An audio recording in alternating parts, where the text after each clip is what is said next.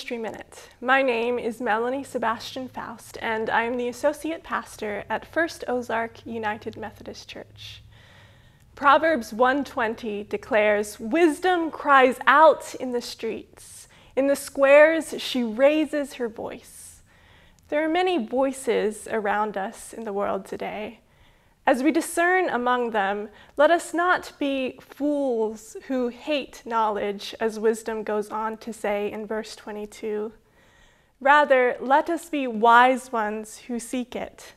Let us discern for the voice and wisdom of God among the voices we hear today. When we do so, we might find out that wisdom has been shouting at us all along.